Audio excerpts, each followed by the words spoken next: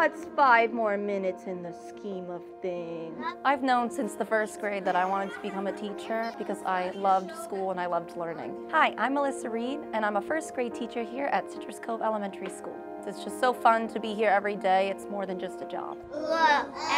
What makes it worthwhile is seeing them at the end of the year and all the growth that they've made. They come from maybe not being able to read words to reading books. And you realize, like, I helped them do that, and it's just so rewarding. Good C and K. Good job. I was teaching in front of the room, just a daily phonics lesson, and all of a sudden all these people are piling in the room. I am here to let you know, to share with you, that you have been selected as the School District of Palm Beach County's Teacher of the Week. Oh my God!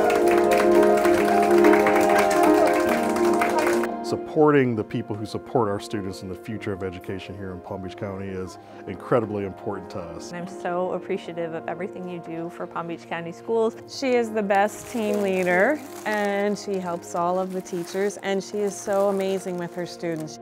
Miss Reid is the best teacher.